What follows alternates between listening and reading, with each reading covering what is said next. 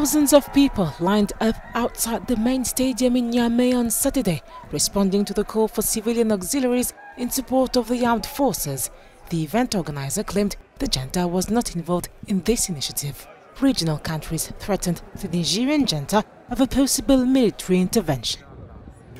I want to be a soldier for the love of my country. Niger is our country. I love it.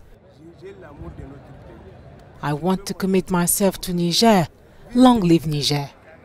I've heard that they need 5,000 or 10,000 volunteer soldiers. That's why I came here. Young people chanted in favor of the junta and against Ecowas and the country's former colonial ruler, France. Some parents brought their children to sign up. Others said they'd been waiting since 3 a.m. to answer a call from several organizations. I'm a military mother. We're waiting for you, young volunteers. From now until tomorrow. That's what I had to say. Wallah. We're waiting for you. I hope you'll get us out of all these difficulties.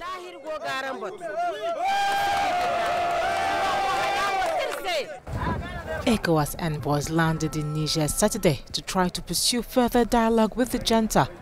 The bloc's Commissioner for Political Affairs and Security insisted Friday they were ready to send a standby force should negotiations fail.